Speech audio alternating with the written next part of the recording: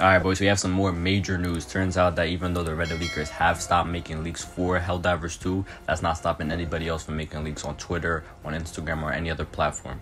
As you guys can see from the footage, we have the new tank, but as you guys know from Helldivers 1, we have the M5 APC, M532, and MC SO1.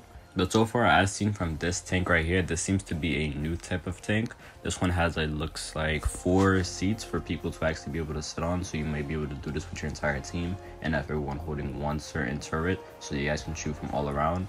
So this might be a very good like little APC that will be coming into the game, so you guys can definitely for sure go and check this one out. I'm not sure when it'll come out, but when it does come out, I'll be sure to make a video about it. Moving on to another major leak, we have the mechs. The mechs have been leaked for at least about a good week now. As you guys can see from the gameplay, this will be a one-man mech. You will not have your entire team in the mech with you. So this is going to be something quick that you can use to actually just spawn immediately in and get into battle. Now moving on to another leaked vehicle. This one will here be good for very fast transportation. This one looks like a doom buggy with a turret propped onto the back of it. So you can use this with you and your teammates to get around the planets in a very fast and efficient way.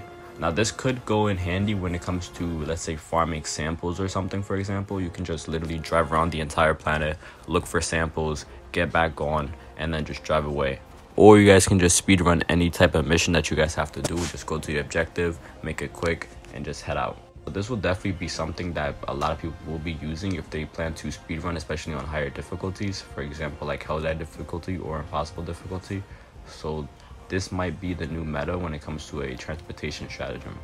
But that does it for today's video. Thank you guys all so much for watching. If you guys do notice that the quality for this video is kind of bad, keep in mind that these are leaks and not my own personal clips. But once again, thank you guys all so much for watching, and I'll see you guys in the next video. Bye.